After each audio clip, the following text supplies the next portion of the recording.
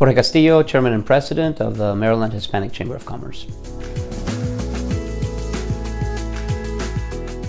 So we've had a very successful year with our fantastic board and volunteers. You know, we were able to grow membership by close to 75%. We were also able to expand our reach and our corporate partners as well, and institute some new programs for the last year. So we're on track on opening our regional chapters in the greater Baltimore region, and then in PG County by the third quarter of this year.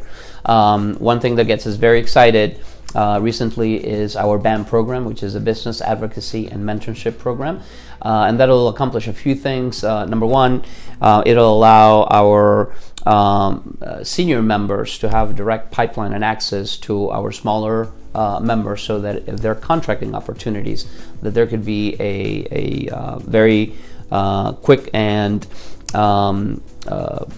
replicable way of making those connections. You know, as you know, some of our businesses perhaps couldn't handle a $2 or $3 million contract, but they could certainly handle a $50,000, $100,000, $200,000 contract.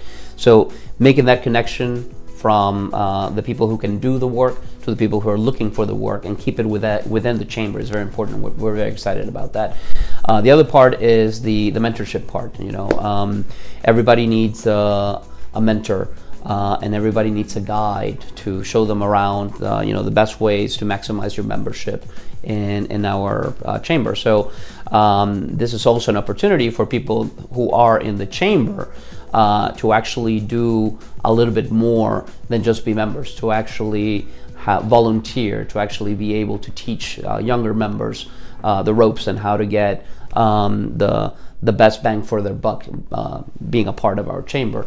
And that's part of what we're all about. It's about the community, and it's about everybody being part of the same team. At the end of the day, it benefits us all in the same way.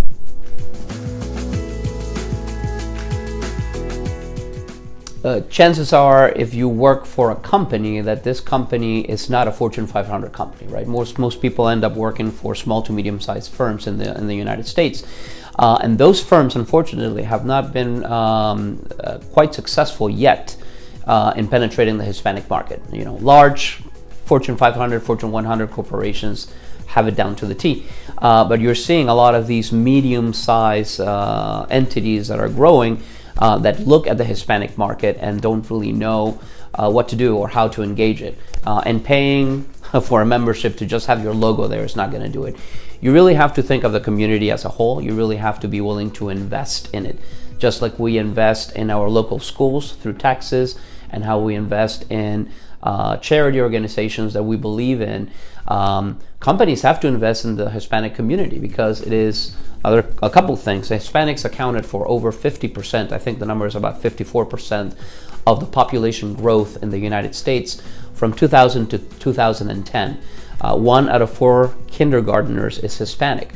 So you're going to see in the future that an organization is going to be made up of a sizable amount of Hispanics. And in terms of diversity, it is smart for companies to start thinking about their Hispanic strategy now, if they haven't done so already. And similarly, you want to invest in this community, because Hispanics are opening businesses at 15 times the rate of the national average.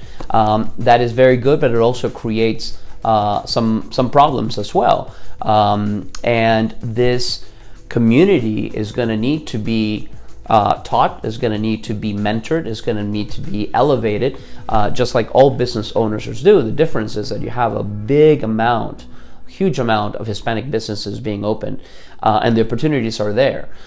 So in terms of a strategy, you can't just say engage with the Hispanic community.